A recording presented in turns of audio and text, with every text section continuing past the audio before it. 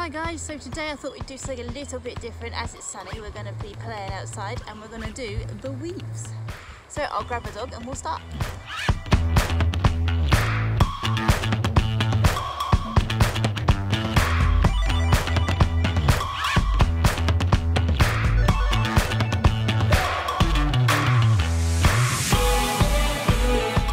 Okay, so when you're starting the weaves, the best way I've found to start is by the 2x2 method. So you're just going to have 2 poles and you're going to teach your dog the entry, which is making sure they go in on their left shoulder at all times, and you're going to do that by going round in like a clock method. Take one away so there's only 2 left. And we're going to start your dog dead on at 12 o'clock. So come down. Bring your dog in. No. So that is the wrong side. You want to make sure the dog comes in on the left hand side.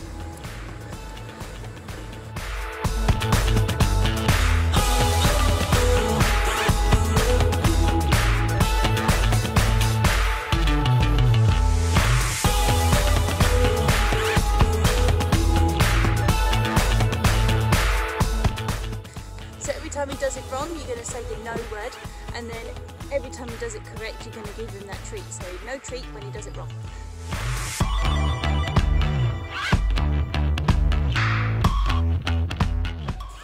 So he's starting to understand what he needs to do at the 12 position, so I'm going to move myself over to 1, 2, 3, and then go back the other way as well.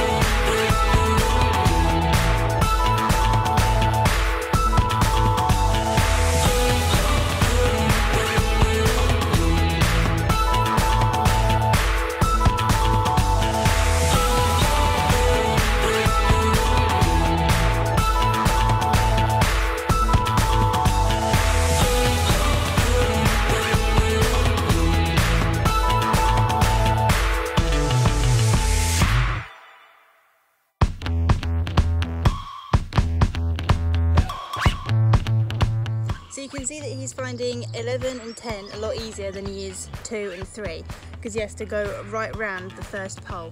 So when it comes to the second pole, I'm throwing out that treat to where he would be to get round the 3rd and 4th pole.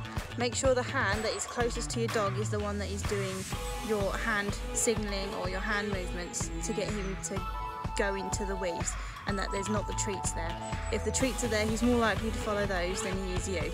So have the treats in the opposite hand. So when you're doing 11 and 10, have the treats in your right hand and use your left hand for your hand signalling. If you're doing 2 and 3 on the opposite side, then you want your treats in your left hand and your hand signal is going to be on your right hand.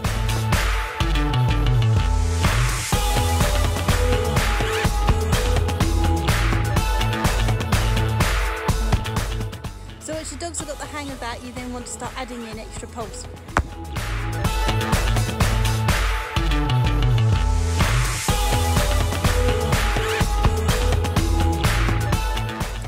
Make sure to use the hand that is closest to your dog when you're with your dog. So if you're close to your dog, like with the weaves, then use your left hand if you're on his left side, and your right hand if you're working from the right hand side. If your dog is ahead of you, leading on in front, then you need to use the opposite hand in order to keep your dog into the bit of equipment. So I will just show you that now. So that was my left hand because I was with him. Good. And that was my right hand to push him into the next bit of equipment. Now obviously a lot of you aren't going to have steel framed weave poles sitting around at home, so I'm just going to go around the house and have a look and see what I can find to see what you can use at home as weaves. Okay, so proper weave poles are exactly 66 centimetres apart. And what I've managed to find in the house is, bring you over here, we have a hat stand, a couple of loo roll holders, and a bucket. Also use chairs, don't forget those.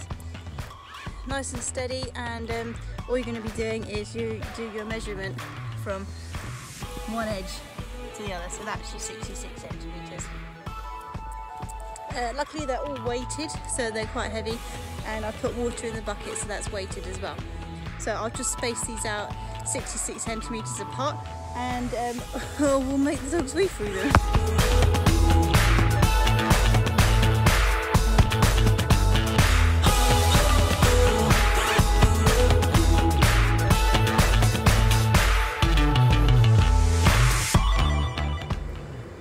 So you don't need proper agility equipment, you can just use whatever you can find in your house to start off with, and if you enjoy it, if your dog enjoys it, then go and find yourself an agility club afterwards. Good, I hope you enjoyed that one today. We've got obviously a lot more equipment to go around and stuff that's not even out, so don't forget to like and subscribe, and I'll see you in the next video. Bye guys.